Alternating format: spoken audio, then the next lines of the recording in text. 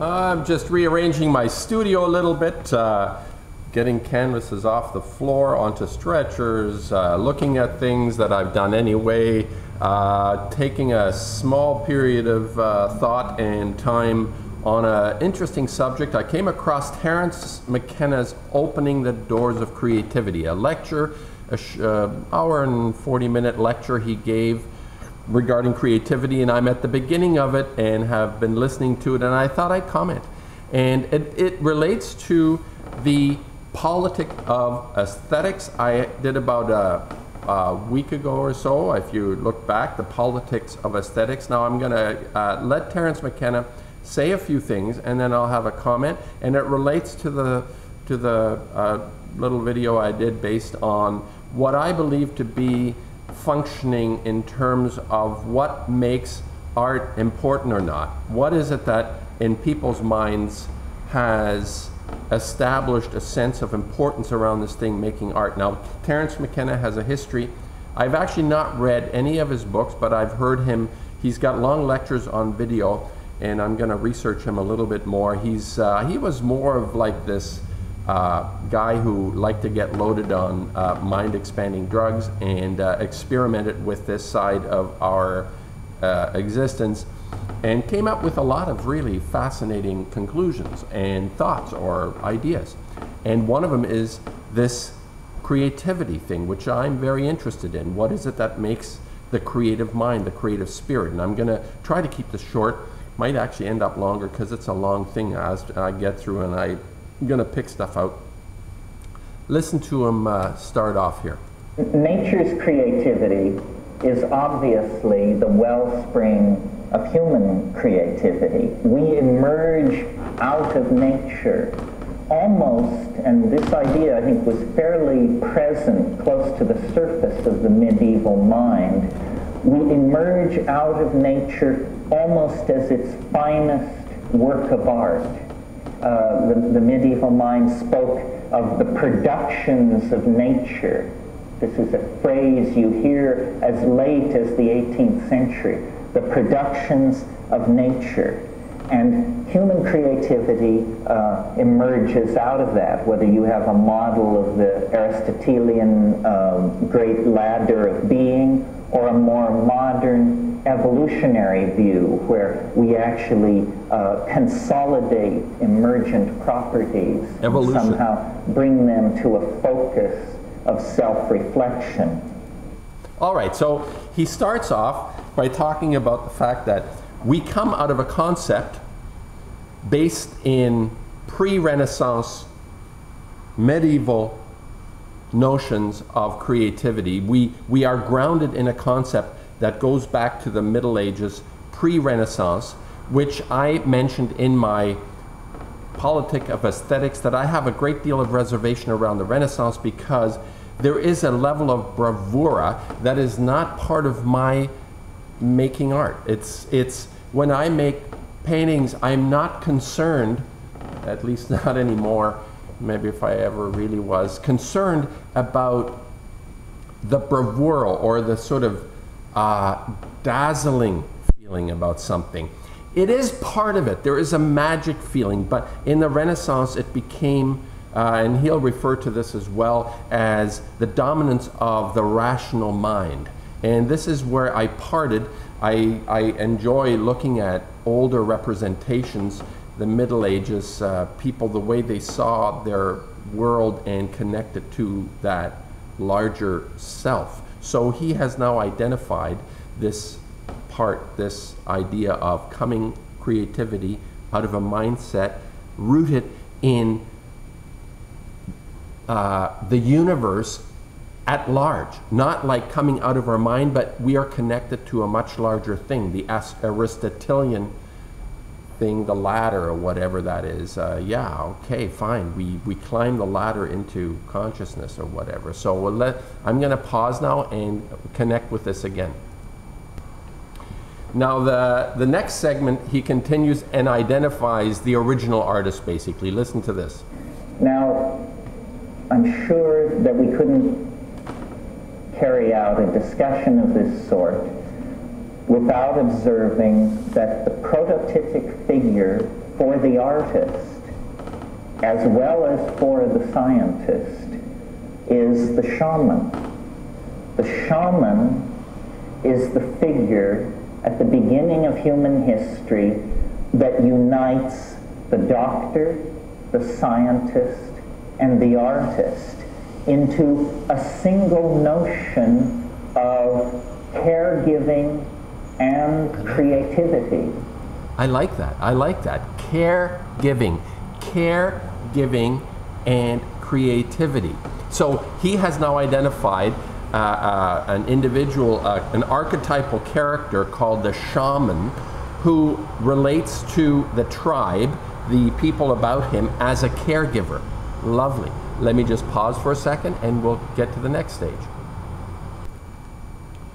So now he continues to describe what has occurred since we've given up this connection to our larger being, the environment, the birds, the trees, the stars. The shamanic vision of the planet is connected to all the things that are around us and feed us and give us, and the shaman returns this by caregiving and giving back. Now, he says there has been a breakdown in this, and it starts with the Renaissance as far as I'm concerned, and continues through the rationalism, and you know, the classical period embraces all this rationalism, and it sort of begins to break down in, there were probably always pockets, you know, you've got Greco, you know, those Mannerist types that were producing work which doesn't follow the formula, and there are always people in there, but in general, humanity has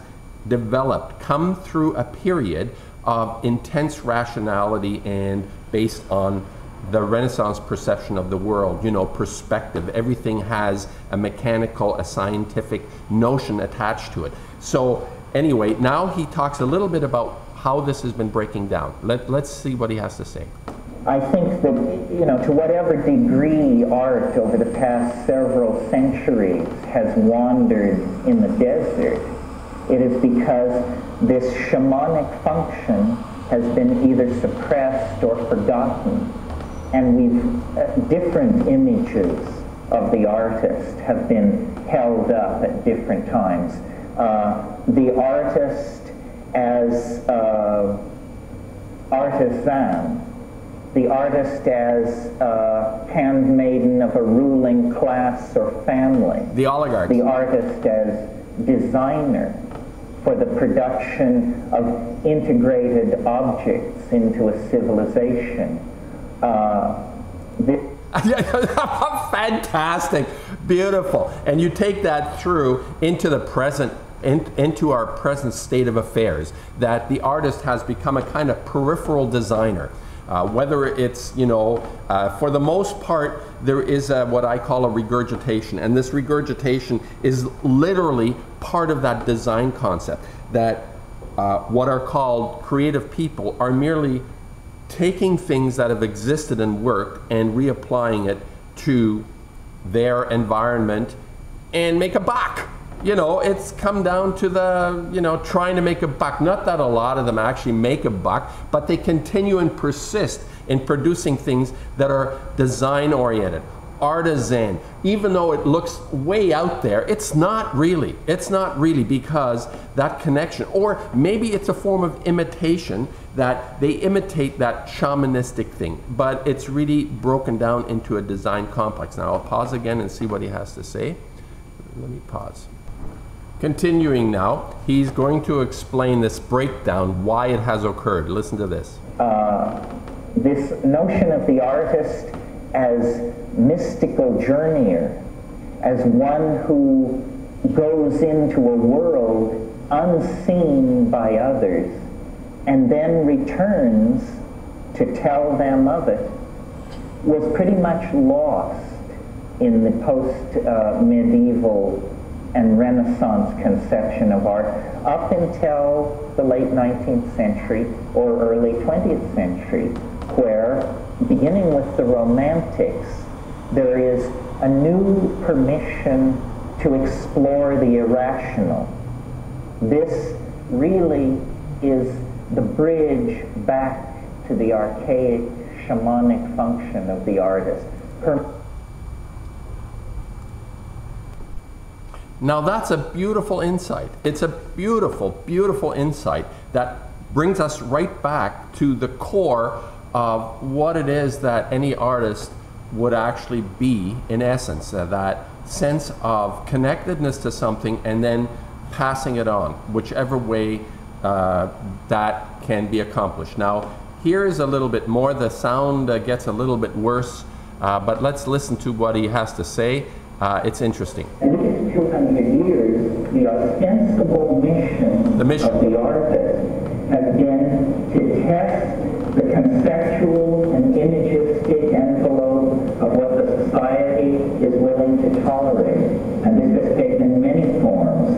The deconstruction of imagery that we get with abstract expressionism, going back into impressionism and the pointillists, or the permission for the irrational imagery of the unconscious, surrealism and German expressionism make use of this permission. Always the idea being to somehow destroy the idols of the tribe. Beautiful, beautiful, beautiful. Destroy the idols of the tribe. Don't give in to the conformity of the tribe, because essentially the tribe functions as an addendum to the vision of the shaman. So as long as the what we consider to be functioning civilization, which is why McKenna has always said civilization or culture is not your friend if you're an artist. Now the one thing that he brings in now abstract expressionism. Obviously the deconstruction of the tribe was started with, as he says, the symbolists. I think it started before that in art. Like I mentioned, Greco never bought into the tribe's vision of the world. His elongated bodies, I find those quite extraordinary. It's one of the few artists from that period that excites me to the extent that I get excited by the classics and the Mannerists, and he's sort of attached to the Renaissance to some extent.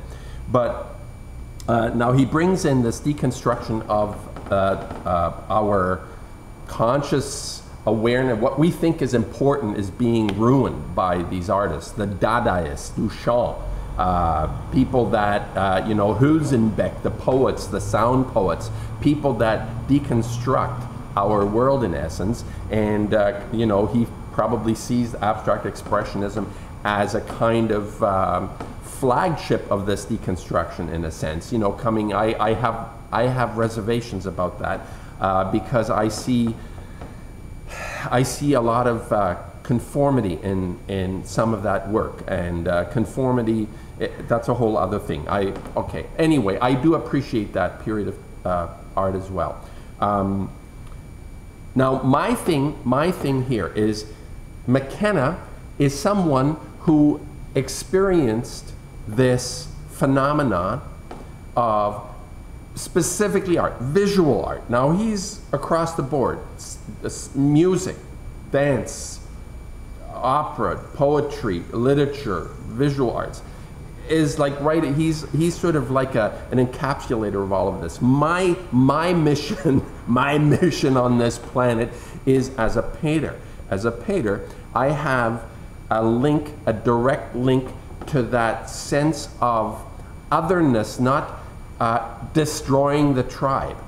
Now, for me, what is really important and crucial in this experience as a painter, as a visual artist, is to take something that is, as he says, irrational, appears irrational, and fit it into some kind of format that is a nutrient form, a caregiver, nurturing to those that see it. And this is my specialty, my expertise as a painter.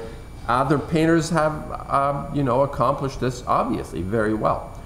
And in my particular form, it has taken a form that I even see in a sense almost like myself as an outsider. I look at the work that I'm making, and I realize that this is not part of the world that we've known before. There are very distinct elements, absolutely unequivocally distinct to whatever has happened in visual expression before. And this is confirmed by Terence Mckenna and the idea of shamanism. And I may make another video. I'll leave it at here, otherwise it'll get too long. But you get the idea. It's quite beautiful, isn't it?